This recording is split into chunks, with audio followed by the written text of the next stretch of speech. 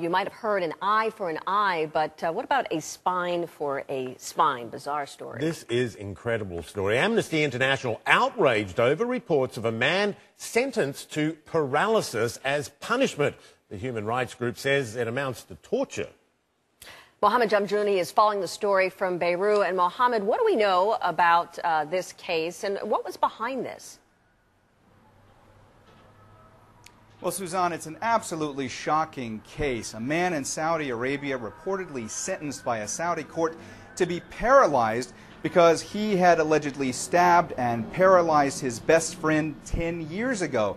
Now, local media reports started emerging about this case over the weekend. Saudi newspapers saying that a court there was sentencing Ali al-Khawahir and demanding that he be paralyzed from the waist down if he was not able to come up with around $270,000 that would be paid to his victim as compensation. Now, Amnesty International issued a statement just last night in which they said that this sentence was outrageous and should on no account be carried out. That statement added that paralyzing someone as punishment for a crime was absolutely wrong and would be torture. Suzanne?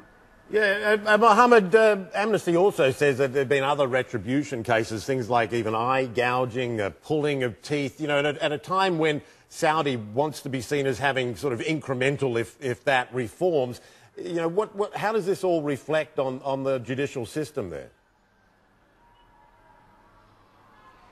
This is not the kind of case that the Saudi government would like to appear in international media. Saudi Arabia is a very conservative, deeply Islamic country.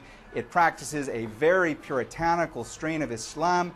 And under Sharia law, as it's practiced there, Islamic law, you do have eye for an eye, retribution-style punishments being doled out. The Saudis don't like the media talking about it so much because that is their law over there, and because it makes them look, it just makes them look bad to international rights groups and other international governments. But the fact of the matter is, it depends on the type of crime that's committed as for if these types of punishments are being doled out. When it comes to murderers, convicted murderers being executed, that is quite common. In fact, Amnesty International reported that in 2012, at least 79 people, convicted murderers in Saudi Arabia, had been executed. When it comes to this type of a case, though, paralysis as punishment, that's much less common. You don't hear about that a lot. The last time we heard about a case like this was in 2010, when there were reports that another victim who had been paralyzed was demanding that his attacker be paralyzed. The Saudi Justice Ministry eventually denied that that type of punishment was even being considered by the court.